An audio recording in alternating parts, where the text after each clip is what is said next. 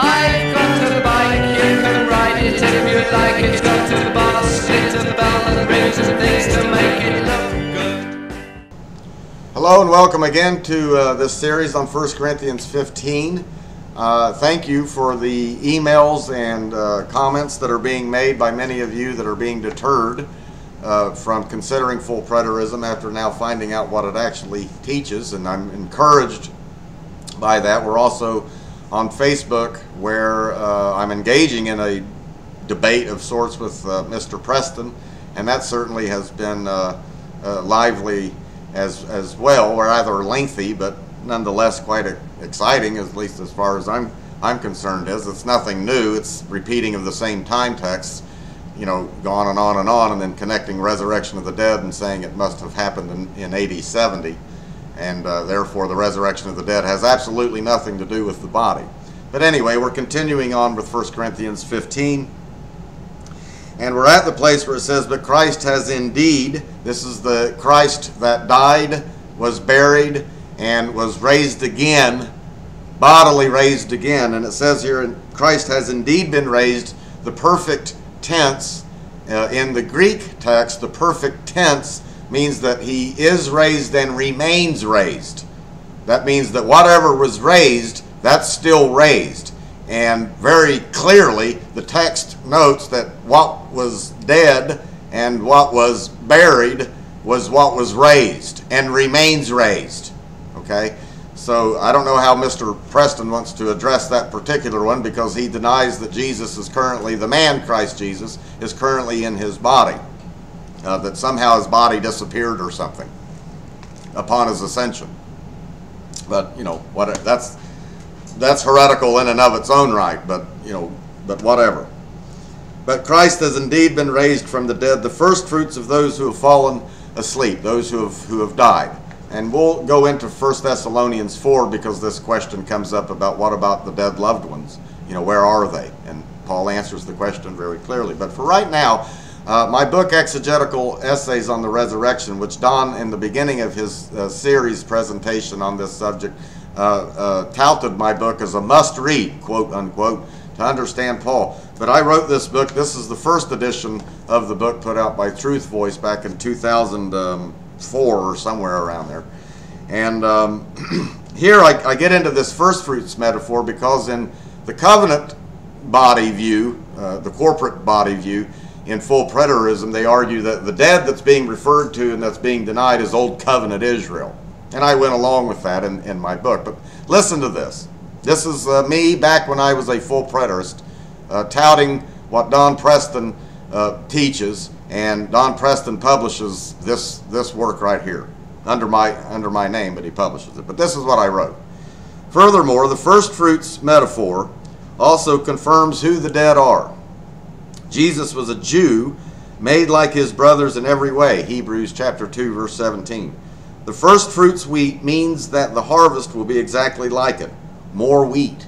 In other words, if Jesus is the firstfruits of Israel, then the dead that's being denied here is the Old Covenant Israel. Okay? I know it's hard to follow that, but that's what Don Preston's teaching. The first fruits of wheat means that the harvest will be exactly like it, more wheat. It is here that solidarity becomes evident. The first fruits are inseparably bound to the harvest, which is true. If the first fruits is ripe, then so also is the harvest. The dead are being raised. Also, which I have no objections to the present tenses, and we'll get into that the next lecture or somewhere around there.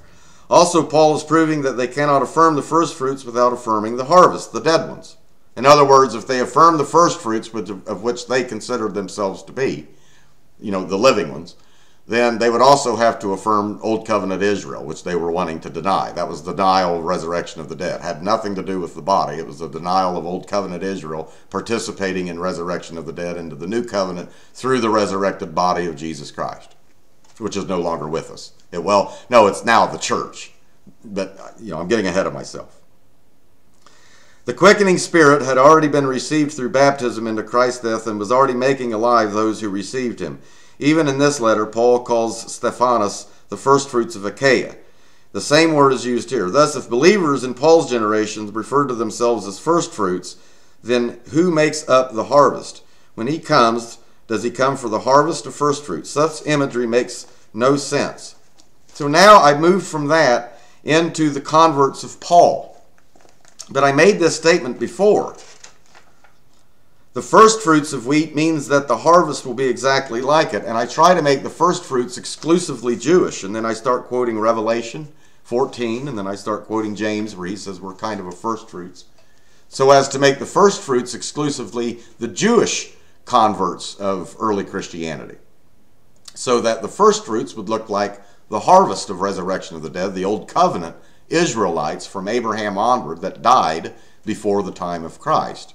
So that they were the ones that would be raised in AD 70 into the new covenant through the body of Christ. But then I go on and note that the firstfruit imagery I noted in the book, in this book, are converts of Paul. Paul was an apostle to the Gentiles, not to the Jews. Paul's converts that are called firstfruits, which he calls Stephanos of firstfruits, are Gentiles, not Jews. So if the wheat looks like the firstfruits, which is the harvest, then how in the world is this old covenant Jews? But this is kind of the nonsense that I was doing because I believed that resurrection of the dead took place in AD 70, and so we had to find a corporate dimension and then read that into the text of 1 Corinthians 15. But it makes much more better sense when it is understood that the man Christ Jesus who died, the man Christ Jesus whose body was buried, he was buried. Catch the power of that. He was buried. He was risen from the dead. Why do you seek the living among the dead? One of the angels said. Why do you look for the living? Jesus is alive. His body is not here. He's alive. He's been raised again from the dead. Why do you seek the living among the dead? See, they knew what living were, and they knew what the dead was. It's a very easy term to define. So here, the firstfruits metaphor applies because what is being denied is resurrection of the body. And if Jesus, Paul is arguing, is raised bodily from the dead, and he is the firstfruit, and we, his people, as members of his body, are the harvest, then our bodies will be raised. Because, as I said in the book, the firstfruits looks like the harvest. Firstfruits imagery is Jewish imagery. Before the Lord in the Old Testament, under the law of Moses, they would wave the firstfruits and bring in the firstfruits of the harvest. And so if you brought in a firstfruits of wheat, the harvest was going to be wheat. It wasn't going to be bananas. It wasn't going to be something else. It was going to be what it is. Well, if Jesus is raised bodily from the dead, and that's what resurrection of the dead looks like, because he is the very definition of resurrection. He is the model of it. He's the example of it. He is what it looks like. He is what we shall be. So the harvest imagery with the firstfruits imagery works quite well here, and very easily. So Paul can draw this imagery up against these deniers, against the resurrection of the body, and say if the firstfruits, Christ is raised bodily, remains raised in heaven as we speak, then the firstfruits will also look the same. Because keep in mind, in Paul's argument, as he has stated here, that the man Christ Jesus that was raised from the dead is the man Christ Jesus whom he is now going to get into, is in the heavenlies defeating the principalities and the powers. But he's doing this bodily. He's doing this, the man Christ Jesus. It's the Son of Man that will send forth his angels. It's the Son of Man who will come with the clouds of heaven. The Son of Man will do this. The man from heaven, as Paul later is going to talk about. Jesus, the man, ascended bodily into heaven and sat at the right hand of the Father. And currently, Jesus, the man, who is the firstfruits of the resurrection, clearly defines the nature of resurrection of the dead and what it looks like. And Paul already hints at this in the letter, the same letter, 1 Corinthians. If you go to 1 Corinthians chapter 6, he says, food for the stomach and stomach for food, but God will destroy them both. The body is not meant for sexual immorality, but for the Lord, and the Lord for the body. By his power, God raised the Lord from the dead, and he will raise us up also.